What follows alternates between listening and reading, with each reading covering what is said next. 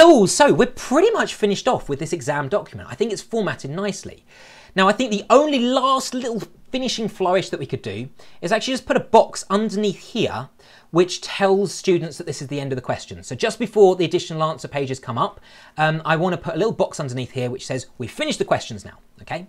So what I'm going to do is just come just before it says end questions, and I'm going to put a T-color box in. Okay, so I'm going to put this in centered page. So begin, center. So I'm going to center this in the middle of the page and obviously end the center as well. And I'm going to put this in a T-color box. So I think that's nice. So T-color box. Okay. Now, the parameters I'm going to use. So I'm going to come up here to begin T-color box, and it's going to be basically the same parameters as I've pretty much defined before. So I want it to be enhanced. I want the frame color to be black. So whole frame to be black. And I also want the background color to be white. So I'm going to put colback equals white. Okay. Now, just a word of warning. Okay, you notice that here I'm not actually defining that many parameters relative to what I've defined in previous videos. Reason being is the way that TColorBox works is it will use, if you don't define the parameter, it will either use the default or it will use the most previously defined parameter. Okay. So for example, if you notice that my T-color boxes have generally all got rounded corners. Reason for that is because I've defined that in a previous video. In the previous video and in a previous T-color box, okay?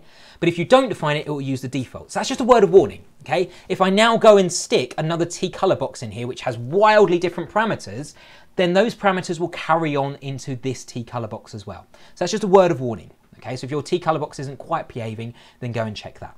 Anyway, what do I want in here? Well, first of all, I need to put curly brackets to say this is what goes inside my T-color box. I'm going to put in the center of the T-color box, so begin and end center. Okay, I'm going to make this large with a capital L. Okay, and I'm going to put this in bold, so Control B. I'm just going to type in caps lock, end of examination questions. Yay! Okay, cool. And now if I recompile this, you notice that at the end here, I have a T-color box which appears, which has end of examination questions. And if you feel that's a little bit too close, you can just put some V space in above. So for example, I might want to go backslash, V space, and maybe, I don't know, 100 millimeters. Okay, and if I recompile that, then that'll just give a little bit of space between the last question and where it starts, end of examination questions. Okay, like so, and actually I could go back and just change that a little bit more if I wanted to get it right at the very bottom of the page, okay? Only last thing I'm gonna add in this video, so it's a very quick video, this one. I'm just gonna change down here where I've said the additional answer pages. Remember that I said I want 3 pages of dotted lines in case students want it. Well, I mean, again, it's supposed to be a template. I don't really want to dig through the code every single time if I only wanted 2 answer pages, for example. So I'm going to do this using a macro.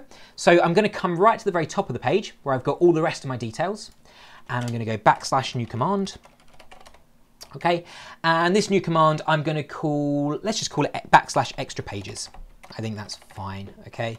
And it's just simply going to be, in this case, I'm just going to use 3, okay? And obviously that means that if I wanted 2, I could just change that to 2 or 5 or 7 or however many pages I wanted. And obviously the last thing to do is to change this down here to backslash extra pages, okay? And now just recompile just to show everything's still working properly. I think that is a document which you can be proud of, okay? And yeah, I think that looks pretty good. Okay, so that's all it. With the formatting of the document, I think I'm happy there. I'm going to stop there.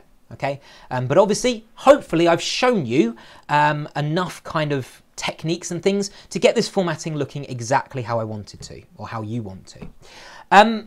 Next video, I'm going to look at actually adding some pictures using PGF plots and also TIX code as well. So I'm going to show you how to actually import some pictures into this document as well, which might be quite handy for you.